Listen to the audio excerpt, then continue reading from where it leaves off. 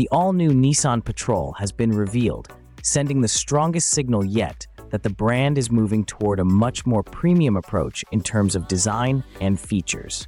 We already knew the V8 was dead, but we can now confirm the Patrol will be powered by a pair of V6 engines, a naturally aspirated 3.8-liter and a twin-turbocharged 3.5-liter. There's also a host of new technologies beneath the skin to get buyers excited. This is all hot off the press while we cover the reveal in Abu Dhabi, so we'll update this story as more information comes to hand.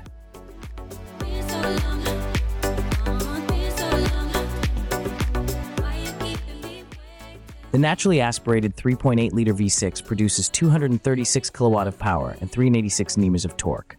This engine is unlikely to come to Australia. Australia will instead get a 3.5-liter twin-turbocharged petrol V6 that replaces the outgoing V8. It produces 37 kilowatts of power and 700 Nm of torque.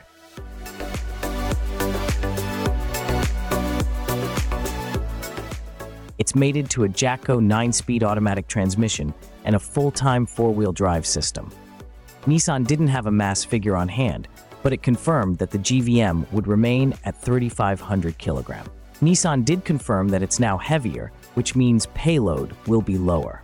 Towing capacity also hasn't been confirmed for Australia. It's confirmed at 2,000 kilograms with a brake trailer for the Middle East market.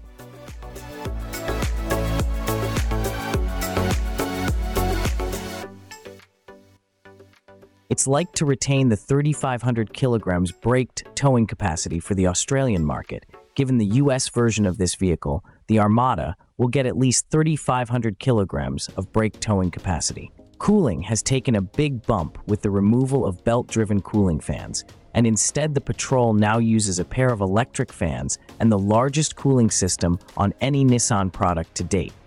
Luxury features like pneumatic massage seats elevate the Patrol's cabin, pushing it further towards premium SUVs like the Range Rover. The cabin also features dual 14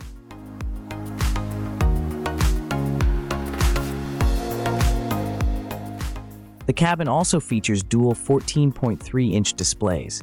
One is a digital instrument cluster, the other an infotainment touchscreen. There's also a head-up display. The new infotainment system features a suite of Google features, including Google Maps, which can be displayed ahead of the driver, and Google Assistant with cloud-based voice recognition for speech interpretation.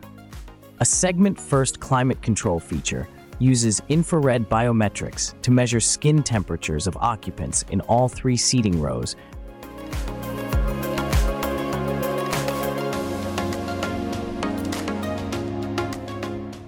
To vary the intensity of air conditioning that hits the skin, a handy feature in climates like the Middle East and Australia.